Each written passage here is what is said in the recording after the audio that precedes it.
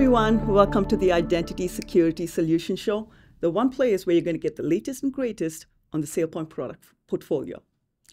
I'm Jaishree Subramania, and joining me today is Anchal Dube, a Senior Manager of Product Management. Anchal, thank you so much for joining me. Super excited about our conversation. And our topic today is SailPoint IdentityIQ. As you all know, IdentityIQ has been addressing the identity governance needs of some of the largest and most complex organizations around the globe for more than a decade, close to 2 decades, right, Anchal? Yep, that's right. Yeah. So, Anchal, let's get into it, right? Let's start with success of IIQ, Identity IQ. What are some of the key capabilities in Identity IQ that customers should really be excited about today? Yeah, sure. So Jaishree, the IdentityIQ 8.4 release just went out at the end of September of last year. And that release was all about data intelligence, where we added functionalities such as access history and data extract.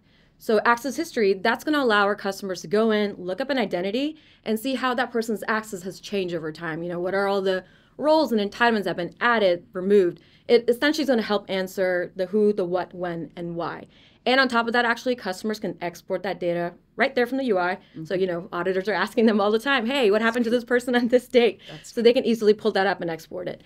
The second big piece, which is an extremely powerful feature with 8.4, is data extract. Mm-hmm. So the way that one's going to work is it's going to allow customers to select whatever data they want to extract from the IdentityIQ database. They can schedule a task, like how often do you want to pull this data? Is it every week, every hour, whatever it may be? And then put that data into a data lake of, you know, customer's choice, on-prem, in the cloud. And then our customers already have BI tools like Tableau, Power BI, and then they can pretty much tie that and do ad hoc reporting, right? So slice and dice the data however you want, so you can see how that's extremely powerful. That's awesome, right?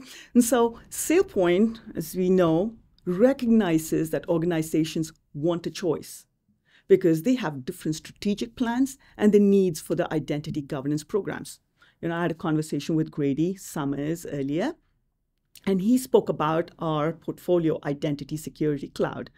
And of course, this one that you're talking about is our on-prem solution, right? So what is your view on on-prem and our SaaS offerings? Yeah, so what is my view on on-prem versus SaaS? So look, the reality is the future is headed towards SaaS, right? Or maybe we're already actually there.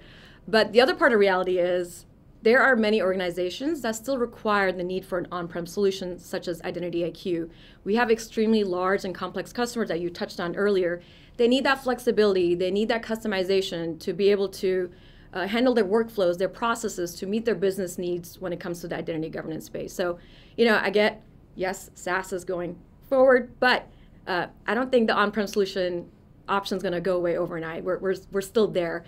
I also love to remind customers, you can actually deploy IdentityIQ in the cloud today. So you can deploy in Azure, AWS, Google Cloud, and we have customers doing this today, actually, so quite successfully. So, you know, you can still reap some of the benefits of cloud. There are multiple options that we provide customers based on where they are in their journey and what they want, right? So that's fantastic. And so let's talk about AI and ML. What does AI and ML look like today on the IIQ portfolio? Yeah, sure. So just to take a step back real quick. So, you know, AI historically at SailPoint, we've always kind of treated it as a separate product, which of course integrates with ISC, Identity Security Cloud, and IdentityIQ. But we quickly realized that, you know, we needed to bring some clarity to our customers of here's all the features and here's the features that work with ISC and what works with IdentityIQ. So we solved that problem now, thanks to your team, actually. We threw a documentation on Compass, which lays out all the features, and here's which core products it works with. So that's at least cleared up. But going forward, we've kind of separated the roadmaps, you know, individual roadmaps for IC and IdentityIQ. And of course, we're a SaaS-driven company, so IC is going to be moving much quicker with some of the AI capabilities. They're going to have more features than we will on IdentityIQ. But that does not mean that IdentityIQ is going to be missing out. We have a pretty strong roadmap of things we want to accomplish with AI. And if you don't mind, I would love to share a couple of those. Yeah, I would love to know, you know, what are you most excited about in terms of what's coming up? And let's sort of share a sneak peek of, you know, what customers can expect. Yeah, sure. So One of the problems that we would love to solve is, automating processes. We hear from our customers all the time. They're overwhelmed with the millions of entitlements that they have to manage. So we can bring in generative AI to kind of help with suggesting descriptions for these entitlements. That's going to be a huge time saver and alleviate some of that burden from the admin side of things. Outside of that, we would love to reduce risk. How? We would love to leverage activity data. If I haven't logged into an application in over 6 months, let's revoke my access. That's fair. Right? And also with AI outliers, let's help detect risky access, meaning maybe I'm an outlier where my access looks a little bit different than everybody else's on my team, but maybe that's okay. So let's have AI call that out and be proactive. And then the manager or whoever needs to decide, like, okay, let's leave Anchal's access in place, or nope, we need to revoke it, right? So those are some of the cool functionalities that we are still considering for IdentityIQ. Okay, that's excellent, right? How does the long-term future hold for IdentityIQ? Yeah, so again, 8.4 just went out the door end of September. 8.4 P1 is also out. I know a lot of customers are anxiously waiting for that patch. So we're really looking forward to customers upgrading and giving us feedback on these new features.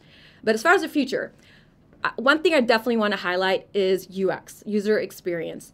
That's a major theme you're going to see, not just in 8.5, but even releases beyond that.